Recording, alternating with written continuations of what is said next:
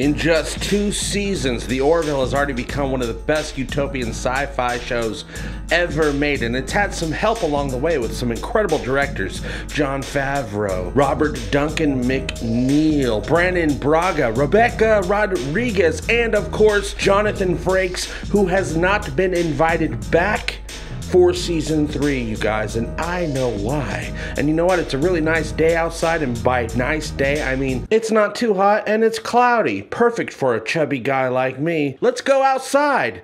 Car! I fell on my keys.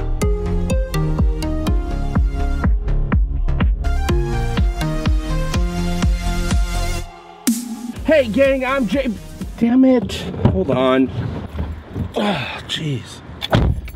Hey gang, I'm JP and welcome back to Egotastic Fun Time. So today we're gonna have a great time talking about season 3 of The Orville, which we've been waiting a long time for. We waited a long time for season 2. We waited a very long time for season 2 to get renewed.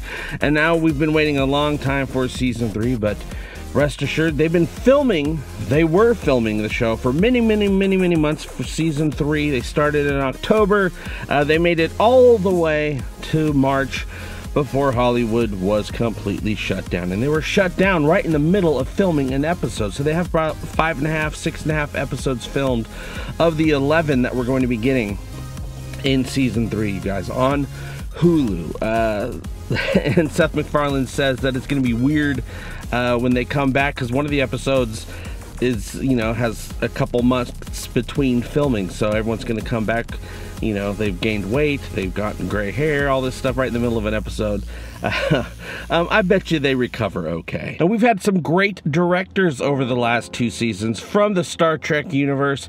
Robert Duncan McNeil, which of course he played Paris in Voyager. We had Brandon Braga, who's a big deal with 90s Trek. He's also written some wonderful episodes for The Orville, as well as being an executive producer. Oh boy. And of course, #1 himself, Jonathan Frakes, has directed 2 amazing episodes. Season 1, episode 5, Priya, with Charlize Theron, which was a big deal. Not only did that episode get huge ratings because of Charlize Theron, a lot of people were introduced to The Orville with that episode, but also in the episode Sanctuary in season 2, which follows up on Havina and Moklis and some weird shiz that's going on Moklis. And I'm hoping in season 3 we just blow the lid off of what's been going on with the Moklins and Moklis and their whole, you know, boys rule, girls drool. Oh my god, it's so hot in here, you guys. I gotta roll down the windows. I'm sorry if this messes with the audio, because there's cars driving by. I have no idea if it will, because I'm using my Rode microphone right now. Oh well, because I'm burning up in here, and I have no idea how long I'm gonna be talking for, because that's my jam. I just talk and talk and talk. I may go on for 30 minutes, edit it down to 10 minutes, but I still might go on for 30 minutes. It's happened most of the times that I've recorded in this car. No doubt it's been amazing having someone that just knows Star Trek so well, how to film Star Trek, how to direct Star Trek, the vibe, everything it's supposed to be. Having Jonathan Frakes direct, he has not been invited back for season 3, and the reason that's the case is because for season 3 of The Orville, with their move to Hulu, and with a lot to prove, having moved you know, from regular television, the dying television format, to the new streaming format, you know, with a bigger budget. This is going to be the biggest season of The Orville yet. Every episode is going to be a mini movie. It's going to be high quality, just like up to that standard with the Identity saga from season 2, with all the pew-pews and the explosions and the big story elements and the surprises. We're going to be getting that in season 3, every single episode. They have such a, you know, strong idea of what they want season 3 to be. Seth MacFarlane doesn't want to compromise that vision in any way by inviting other directors onto the set. Every time you bring a director on, you have to say, okay, this is what we're doing. This is the universe that we're trying to portray. This is how it's supposed to feel. How it's supposed to be. Here's the episode that we're filming. We would really like it to be this way. Go, do your best. Well, please don't mess up. And of course, Jonathan Frakes isn't going to mess up. But they specifically did not ask, not only Jonathan Frakes, they did not ask anybody to direct season 3. Seth MacFarlane and executive producer John Cassar, who not only, he first came on in season 1, he directed the Krill episode. He also directed both Identity episodes. When the Identity episodes were written, Seth MacFarlane specifically said, "I will only allow John Cassar to direct these episodes. No one else is allowed. No one else has the capabilities to direct big episodes like this, as far as I'm concerned."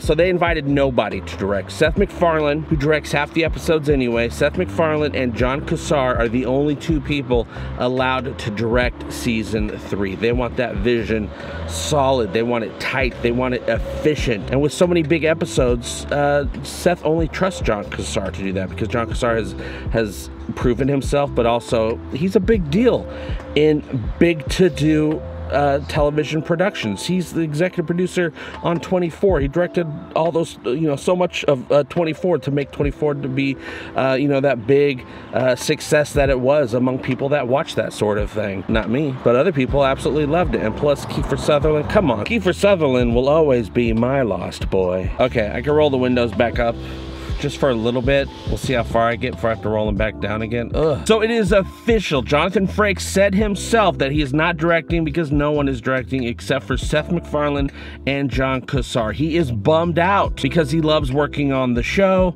He understands the show. He's a fan of the show, but he says he would love to return to the show, to be in front of the camera, to be a character, to hopefully play an alien. Now Jonathan Frakes is back into the acting world thanks to Star Trek Picard. Jonathan said he would love to come on the show as an alien character, which I am all for, but I do expect him, if he hasn't already visited the set during season 3 filming, I'm sure he will do so because he is a friend of the show.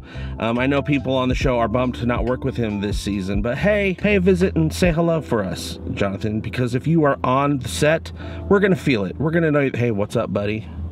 Hey, no, I'm busy. No. Hi.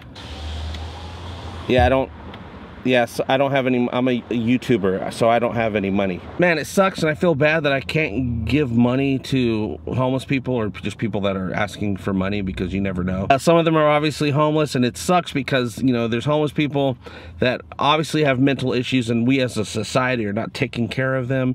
I've been touched personally by mental illness in my family, hardcore. I get asked 5-6 times a day. I can't give to everybody, so it's like, sometimes I'm like, sorry, I already gave money to the previous 4 people today. There's just too many. I'm one person. Yeah, but we definitely need to keep the windows rolled down. Hopefully nobody else shows up. I remember back in the day, not that long ago, I don't know what's changed in society. I don't know if it's the internet or whatever it is when it comes to entertainment.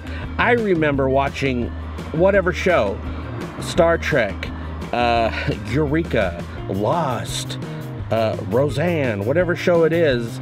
I remember not giving a damn who was directing. I don't know why it matters nowadays with these shows about who's directing an episode of what.